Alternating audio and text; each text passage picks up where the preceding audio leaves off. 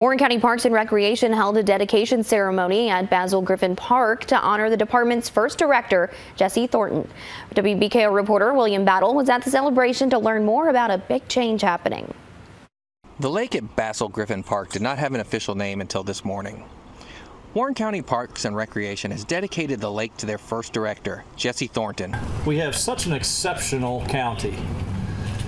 There's so many people to thank for that, and a lot of people that aren't that long before any of us came here made a difference in this community. In 1968, Thornton enlisted the help of Warren County government and fiscal court to provide quality of life services to the residents of Warren County, creating and serving as the first director of what would become Warren County Parks and Recreation. He established recreational programs throughout the county. He worked with various recreational groups and volunteer organizations to start baseball programs up throughout the county, and it was through his vision that he was able to get powers to be within county government to begin and create and form the Warren County Parks and Recreation Department. Thornton's surviving family members were in attendance at the dedication, sharing memories and talking about the man that they all knew and loved. He would be humbled.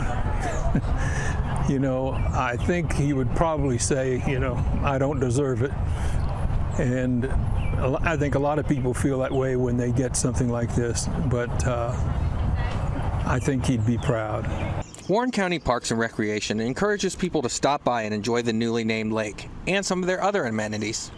So people can come out, feed the birds, experience fishing, and it's just a beautiful setting. It has 10 different ball fields, 4 different shelters, an outdoor theater, the largest county playground in the system, as well as disc golf and other recreational opportunities, tennis, pickleball, and inline hockey that we have here.